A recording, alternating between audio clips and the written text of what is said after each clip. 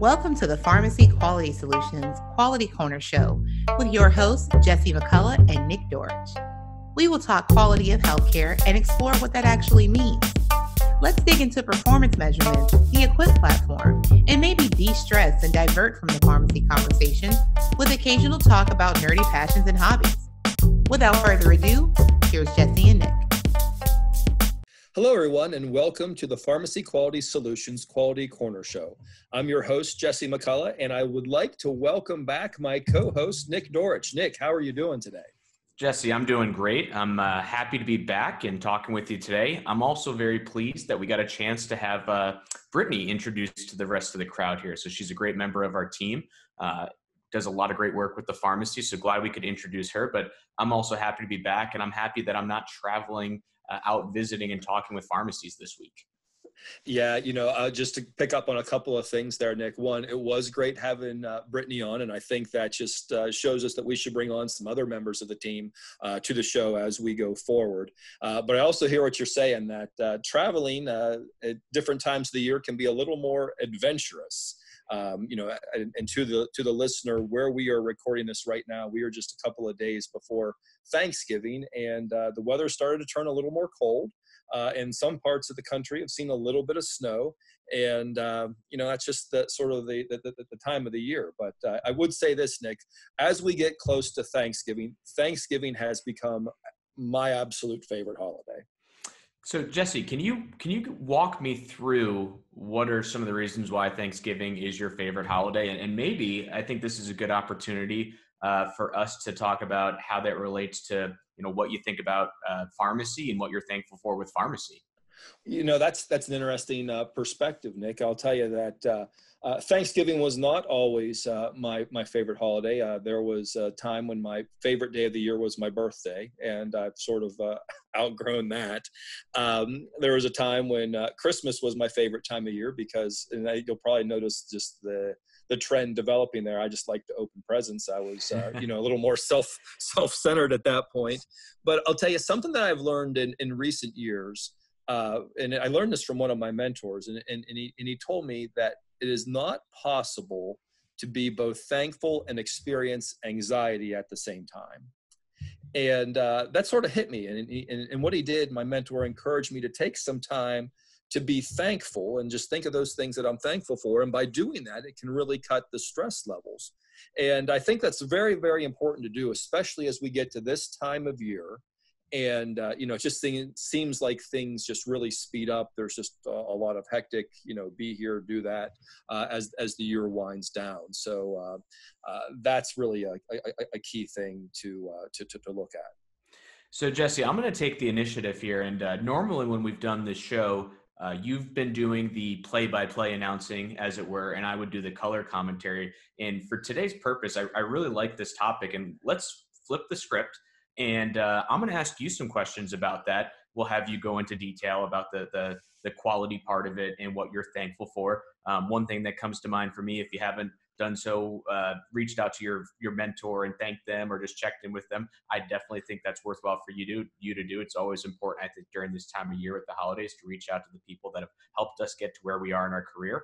But let's go through and let's see if we can identify from your perspective, what are you thankful for from a pharmacy quality perspective? All right. Well, I'll take you up on that offer, Nick, and we will flip the tables here. And I would say when I think about being thankful in the pharmacy quality space, I would suggest that there's three things that I would be thankful for, at least as it is today, as we record this here just a couple of days before Thanksgiving. The first thing that I would suggest that we should be thankful for is the actual performance measures. Now, I realize not everybody will be in the same boat with me on that. I've sort of been a nerd in the pharmacy performance measure space for probably at least the last decade or more. But what I so like about that, and what I'm so thankful for and especially from a professional perspective, is that what they do is they give us a framework to define and to demonstrate the value that pharmacists and pharmacies provide to the healthcare community. And granted, over the last 10 years, I've seen some measures come and go. There's been some measures that have been introduced in the marketplace. There's some that have been retired. And there's going to be new measures that come down the road, and they'll get better and better and better as we go forward.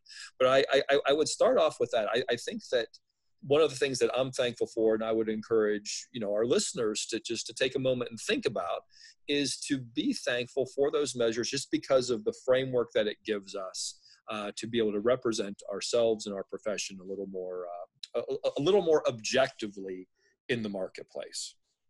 So Jesse, with that in mind, and I had a presentation that I did with a local pharmacy group last weekend. There were some community pharmacists there, but mostly it was hospital or health system pharmacists. And it was really interesting to me because as I was talking about quality measures, you could see the community pharmacists kind of scratching their heads, taking a lot of notes.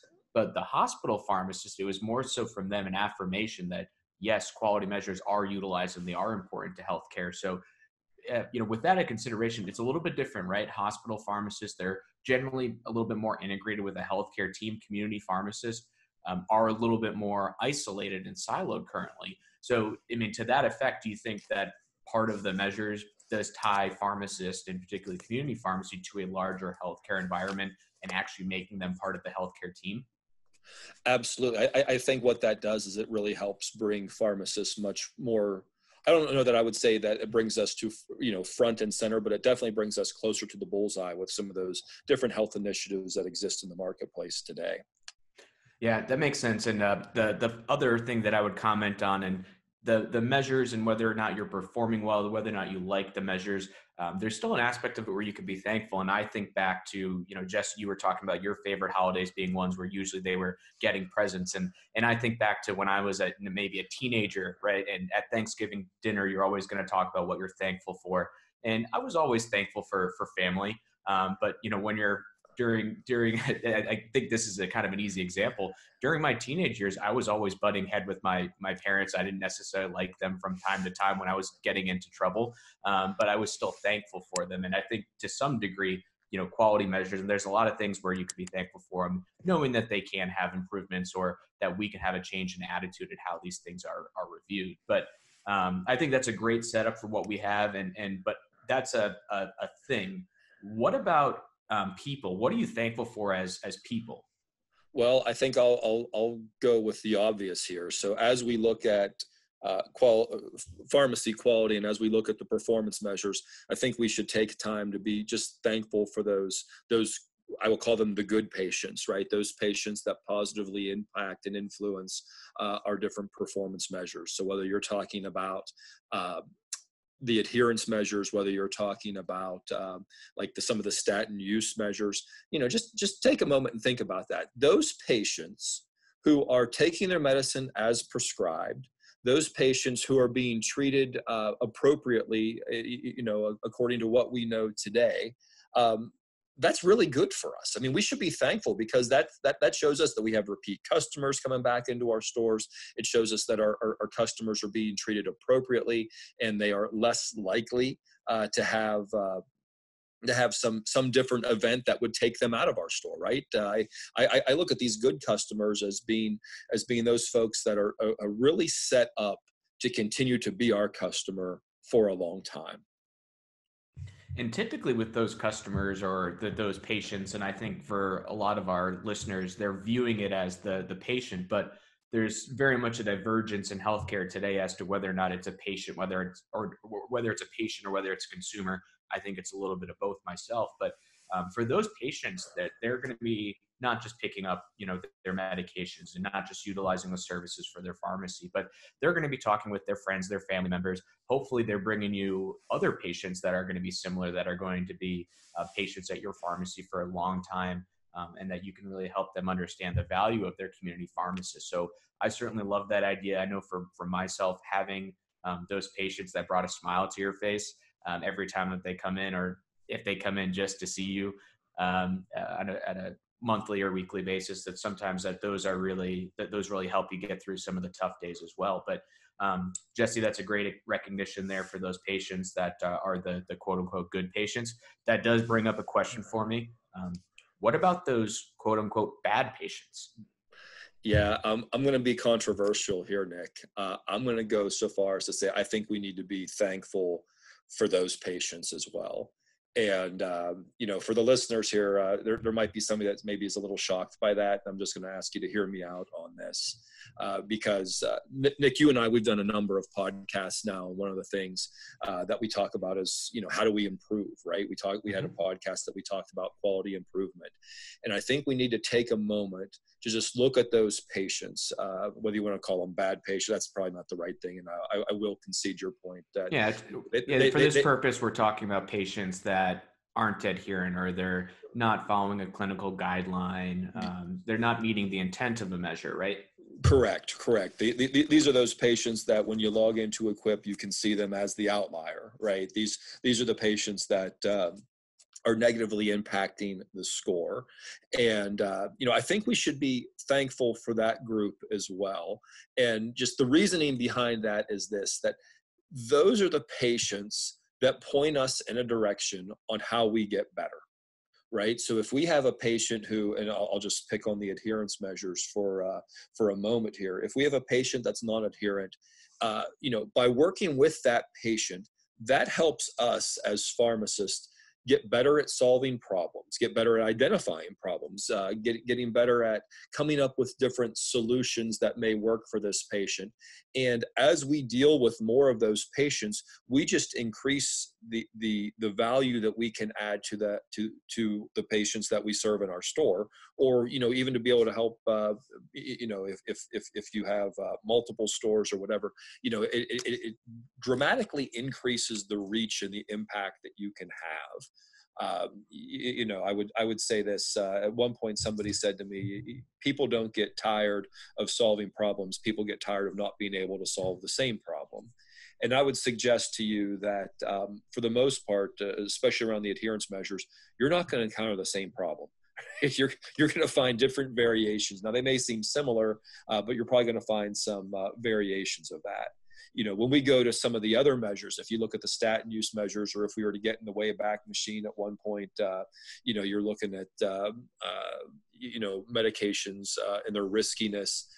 What does that do? That points us in the direction of how do we better communicate with both patient and prescriber to get the patient to be on an appropriate therapy. Those are things that don't just happen automatically. Those are muscles that we have to use and exercise and get better. So, from my perspective, I think that is a very special group of patients. And while you may be quick to sort of be discouraged with them, I think they're a group that we should be absolutely thankful for, because that gives us the opportunity to improve our skills and therefore then be able to provide more value to the marketplace. Yeah, and I think with this, Jesse, and covering this topic, I think to why I originally wanted to be a pharmacist. And when I talk with a lot of other pharmacists, what's the most common reason that we got into this profession? And it's to help people improve their health. That's the most common thing I've heard without a doubt. And there's some other answers that go into it, but that's the one where that to me is the heart and soul of being a pharmacist. Knowing the medication is important, knowing the chemistry, the biochemistry, knowing the drug interaction, that's important. But ultimately, all that knowledge doesn't mean anything if we're not able to interact with the patient and help them improve their health outcomes. So while it's important that we help those patients achieve better health outcomes, I do also believe that it's very much a self-satisfying component of being in the profession, knowing that we as pharmacists are helping people. And that part of it, I know that I'm thankful for the many pharmacists that have been in my life and that have helped me or helped family members improve their health. And it's definitely a great time to reflect upon that. And I think, for us, it's, being thankful for items like measures that can help move the profession forward. It's being thankful for the patients, but it's also being thankful for our other pharmacists, our other healthcare providers that have helped patients along the way. Absolutely. So, Nick, I think I would say that this almost worked in changing roles. Maybe this is a format we can try going forward. So with that all being said, I think I'll try to steer us in for a landing here. Ladies and gentlemen, I hope you have enjoyed some of the thoughts and perspectives that Nick and I have shared with you today, let me just make sure I take a moment to say that we are thankful for you, the listener. And we thank you for taking the time to be with us today. I want to encourage you to do a couple of things, though. Number one, I want to encourage you to share this podcast with 2 of your friends, because if you share it with 2 of your friends and they share it with 2 of their friends, that's really going to help us get the word out about what we're doing here on this podcast. I also want to encourage you to take a moment to think about the questions that you may have. Pharmacy quality is it's a big space. It's a growing space. It's a place where it's very easy to come up with some questions and just scratch your head. So if you have any questions, I want to encourage you to submit those to us at info@pharmacyquality.com. Again, the email address is info@pharmacyquality.com. That'll give us some topics that we can talk about in future episodes. When Nick and I come together here, we do it so that we can share our perspectives and our insights on what's happening in the performance measure space. And we want to be able to help you become as effective as possible in how you take care of your patients. So until next time, we wish you well.